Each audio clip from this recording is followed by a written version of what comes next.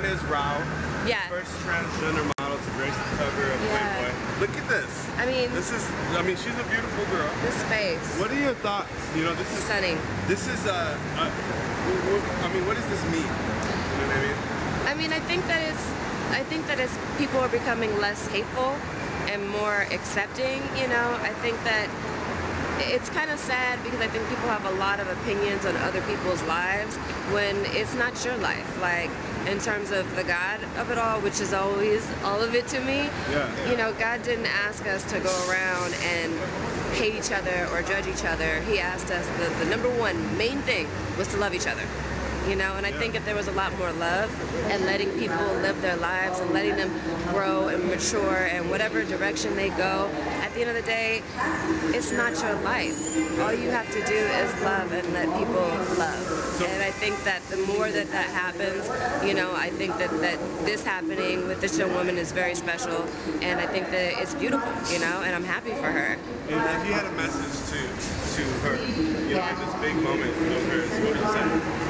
Man, I would say you are loved, and congratulations, and keep going, you know, and I think that it's important because there's kids out there that are committing suicide and don't feel like they're enough and don't feel that they're loved and don't feel that they can keep going, and by you just doing this and continuing to grow and to continue to keep going, you give them permission and you give them license to keep going and to love themselves and to love the skin that they're in, and the only thing that matters is how God feels about you, not how anybody else feels about you. So keep going. Thank you for that. Alright, first off I want to say Kalalal, Yahweh Hashem Yahushai. Double honors to the apostles of GMS, from the apostle Tahara on down. Salutations, love and respect and peace to the Akim out there, the sincere elect, the hopeful elect, you know, out there pushing this truth, you know, in sincerity, much honesty. Salutations also to the sisters, the believers, the helps tuning in, that have the faith of our Lord Yahushai.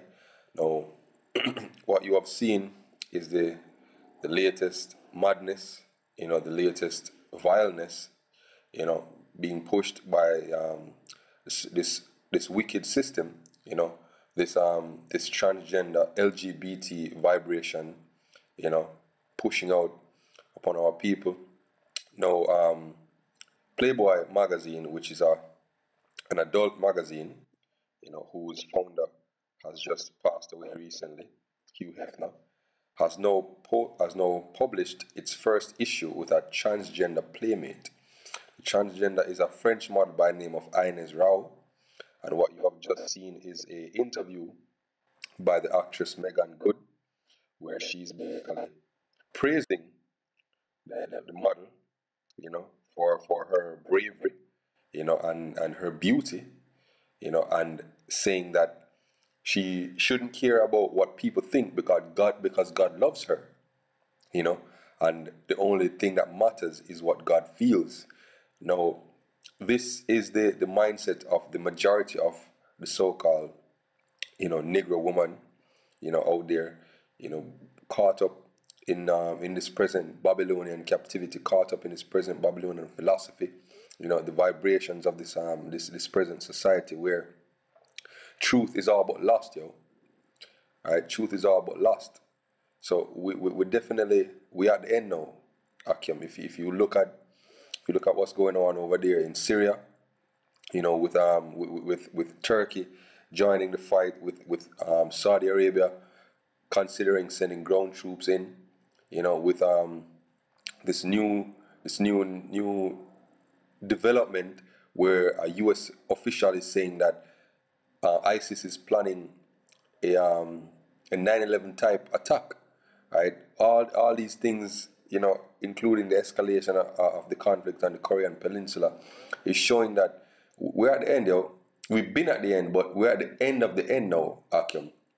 And as the Ella Yashawamba was saying in a recent video, you know, seeing that we are at the end, you know, it's time to really put away, you know, whatever is really burdening you, yo, whatever trials or tribulations or emotional distress you're going through, lay it aside, yo, because this world, it's swiftly coming to an end, yo, swiftly coming to an end.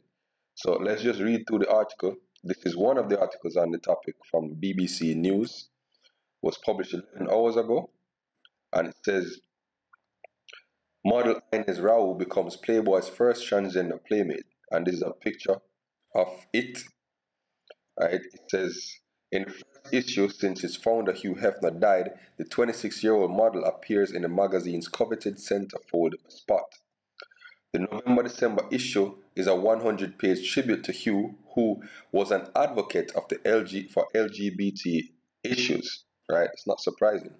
A black and white portrait of the businessman is the magazine's front cover image. Inez first appeared in Playboy's May 2014 issue in a special edition, which looked at gender as non-binary, meaning it doesn't only exist in male and female, but is a spectrum. You know, gender is now a spectrum in Esau's messed up, warped society. Yo. And no stranger to the modeling world, she's appeared in Vogue Italia and starred in a campaign for fashion named Balmain or Balmain. Now, with the release of November's issue, she's become the first transgender playmate in the magazine's 64-year history. A playmate is a model who appears on the centerfold of the magazine as its Playmate of the Month. Here's another issue of her in Vogue Italia. Speaking to Playboy about her photo shoot, Ines said her centerfold spread reminds her of how far and she and other trans women have come. When I was doing the shoot, I was thinking of all those hard days in my childhood. Nudity means a lot to me since I went through a transition to get to where I want to be. Right? And now everything happening gives me so much joy and happiness. I thought I am going to be a playmate. Me. It's the most beautiful compliment I've ever received.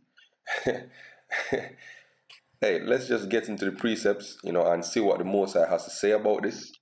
Right? This is, first of all, Isaiah 3 and verse 9. The show of their countenance doth witness against them, and they declare their sin as Sodom. They hide it not. Right? Woe unto their souls, for they have rewarded evil unto themselves. And they don't hide their iniquity, yo. They declare it openly. She says that this is the most beautiful compliment she's ever seen. She's ever received, yo. Not even she, it. Right? Calling this woman a cheater at it. Right? It's complete madness, yo. Moving on, this is Habakkuk chapter 1, verse 4. Therefore the law is slack, and judgment doth never go forth, for the wicked does compass about the righteous, therefore wrong judgment proceedeth, yo. This is a wrong judgment, yo. Celebrating this madness, this abomination is wrong judgment. Having this Hollywood actor, which we all know the Hollywood scene is a bunch of demons anyways, promoting this, saying that she's giving permission and license to whosoever is uncomfortable in their skin, basically whosoever out there who's a faggot, yo, or a lesbian or a transgender or a queer, whatever the hell they want to call themselves, yo. Right? This is giving confidence to them, yo. Right? She and this bitch now is saying that what God thinks is what's important. Well, here's what God thinks. This is Romans chapter 1 and verse 24. Wherefore God also gave them up to uncleanness through the lust of their own hearts, to dishonor their own bodies between themselves, who changed the truth of God into a lie, and worshipped and served the creature more than the Creator, who is blessed forever. Amen. For this cause Yahweh gave them up unto vile affections, for even their women did change the natural use into that which against nature. And likewise also the men, leaving the natural use of the woman, burned in their lust one towards another, men with men working that which is unseemly, and receiving themselves that recompense of their error which was meet. Because this thing that has now become female or a woman or whatever they want to call it, will go out and have sex with men, yo. So that's right. That's a man right there, right? In what they call a female's body, going to have sex with another man, yo. That's craziness, yo. That's abomination. And even as they did not like to retain Yahweh in their knowledge, Yahweh gave them over to a reprobate mind. Changing your gender, right, is reprobate, yo. To do those things which are not convenient. This is not convenient, yo. Right? Let's read the sum of the whole matter. Right? This is the last verse in the chapter, verse 32, who knowing the judgment of Yahweh, that they which commit such things are worthy of death, not only do the same, but have pleasure in them that do them. Right? So this Hollywood bitch right here, who's saying that God loves transgenders and God supports this nonsense, right? She and those transgenders are going to be destroyed, yo. The time is coming when the Lord is going to purge the earth, yo. Right? Matter of fact, let's get a precept for that. Right? Because this is total madness, yo. Total madness. Right? This is Amos chapter 9 and verse 8.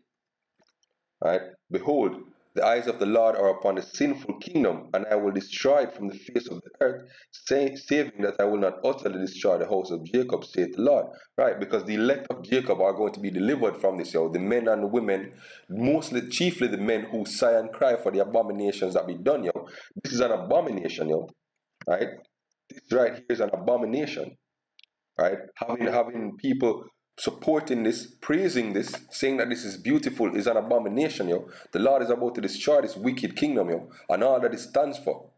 Right? And we can't wait for that day, yo. We pray to the Lord Yahweh, while Yahweh Shai, to hasten the day, yo. Right? To hasten the day to deliver us from this vile and wretched kingdom, yo. From this vile flesh, yo. Right? Where the devil is basically in command, and the devil is pushing out crazy vibration on our people, yo. Destroying them right down to the root, yo. Our people are completely destroyed, yo. Right? There's nothing left. Right? There's nothing left for the Lord to just completely destroy the people on this earth, yo.